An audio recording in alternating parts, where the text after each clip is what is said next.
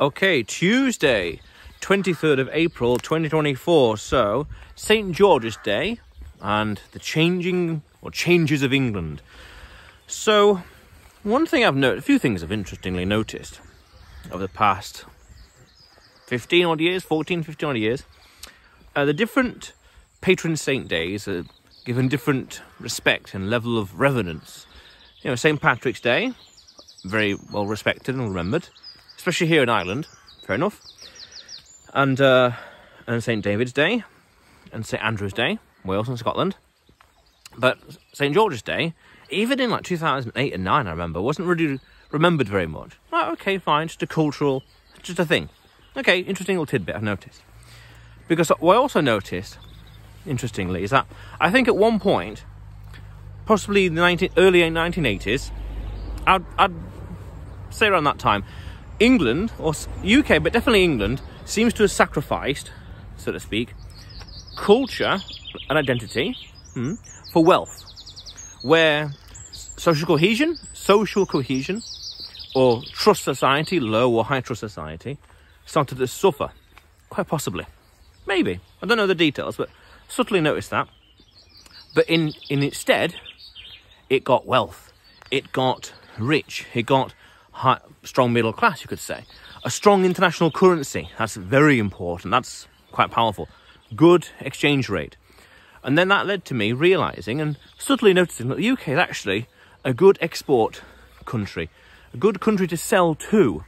Selling in pounds, so earning in strong currency, earning in strong currency, spending in a weak currency, which is something I've talked about on this channel before in terms of being international.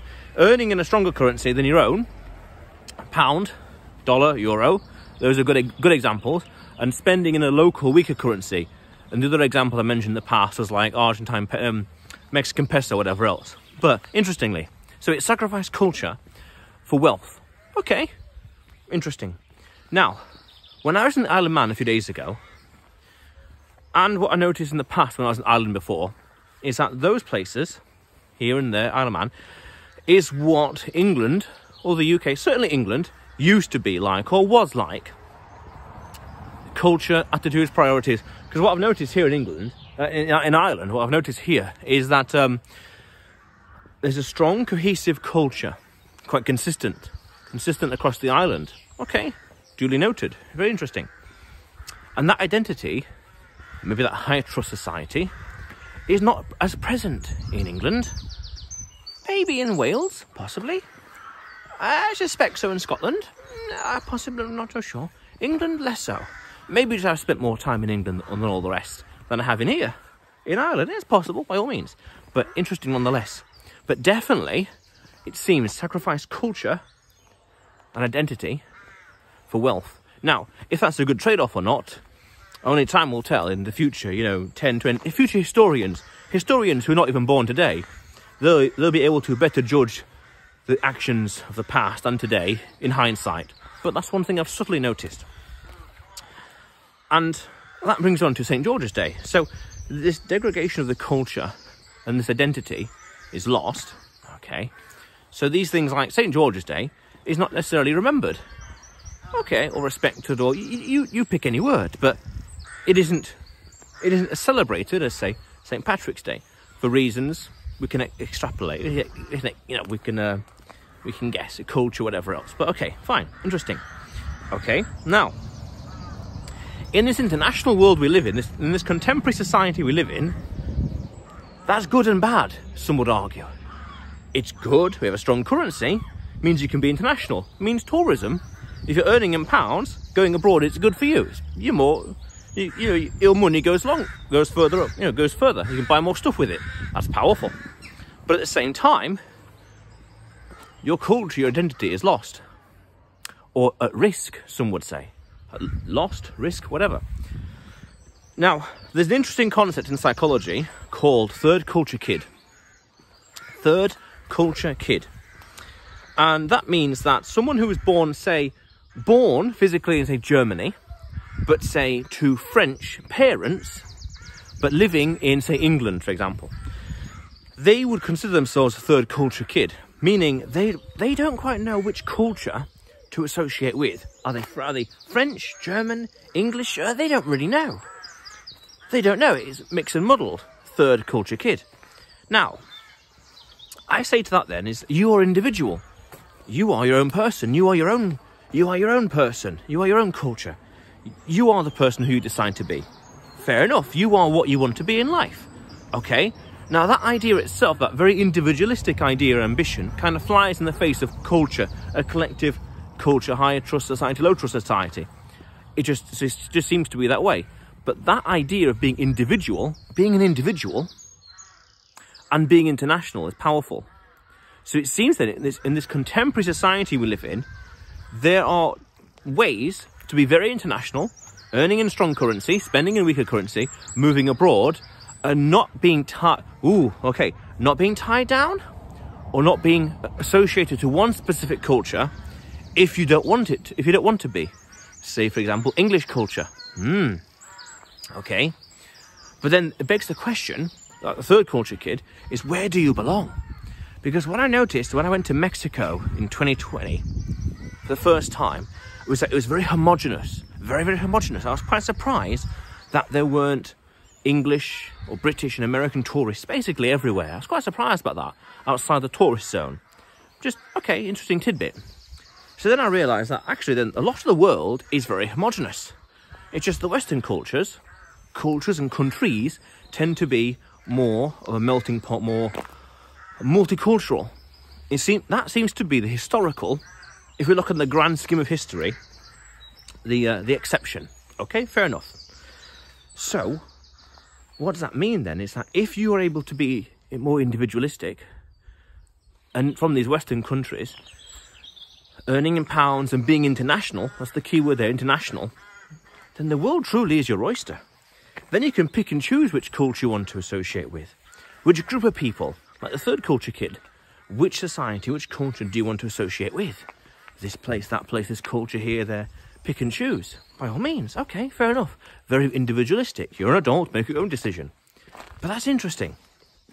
Because it means that one culture, one country would suffer, culturally speaking, but in its place become richer in terms of the finance, in terms of the exchange rate, just looking at face value. And that opens up opportunities for those people. If the culture is being lost, what do you do? And that's a very sincere question. What do you do? By all means, you could fight for the culture, reinvigorate the culture, remember it, respect it, commemorate it. You know, St. George's Day, 23rd of April, by all means. Or do you go international? And do you take whatever you have of the culture or your behaviour, your attitudes and priorities and go abroad and do your own thing? Well, again, individualistic. In this contemporary society we live in, do what you want. You're an adult. Okay, fair enough. But the key thing there is you're an adult. Make it your own mind. But that's an interesting observation nonetheless. The way certain cultures have gone, they're dying out or being not suppressed or not respected as much. And in its place is wealth. Materialism on one extreme, and materialism is replacing it. Whether that's good, bad, ugly, a different question, different debate. But that's in this contemporary society we live in. Again, this is for future historians to debate about.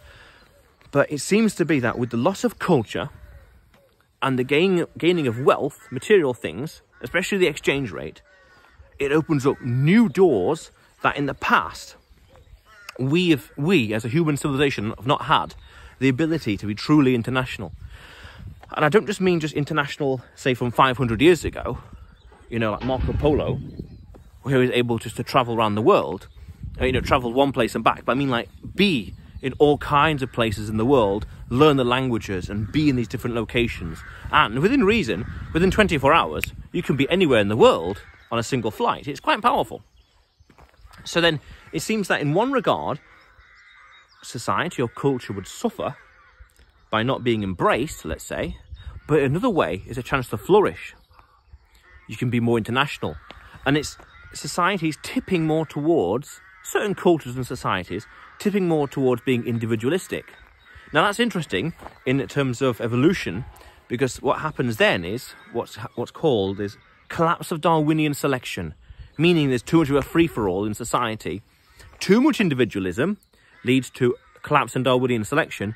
So there's too much of a free-for-all in society, and there's no group orientation, the opposite extreme, where everyone is coming together for the culture, for the identity, for the commonality. There's two different ways of looking at it. And again, this is for future historians to decide and think about and ponder and debate. At which point, when was the critical mass reached where people were too individualistic and it was too much of a free-for-all? Because in some places, I've noticed, like in Ireland, there's a strong, consistent culture. Like, look at the signs. They're in English and in the local language as well. And that's powerful. But that's an interesting observation. Morning. And, so yes. So, the opportunity is, how international do you want to be? How international, individualistic do you want to be? Or group-orientated, remembering and embracing the culture? And in life, there's nuances. There's no right or wrong answer. It's just you have to justify it to yourself. You have to justify it in here logically, and in here your heart and in your soul, because you have to live with the decision. Fair enough. Again, you're an adult. Make up your own mind.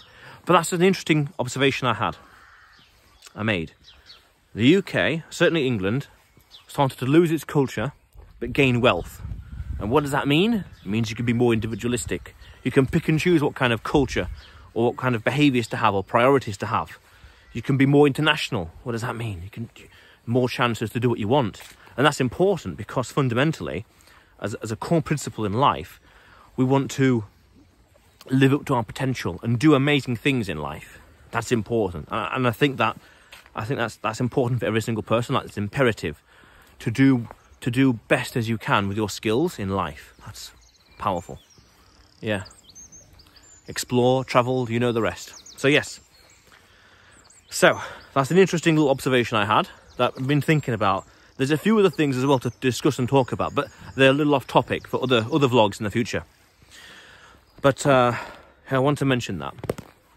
Especially today, as it's St. George's Day. Just interesting little coincidence. Nice little observation. But yeah, otherwise, I'm in Southwest Ireland.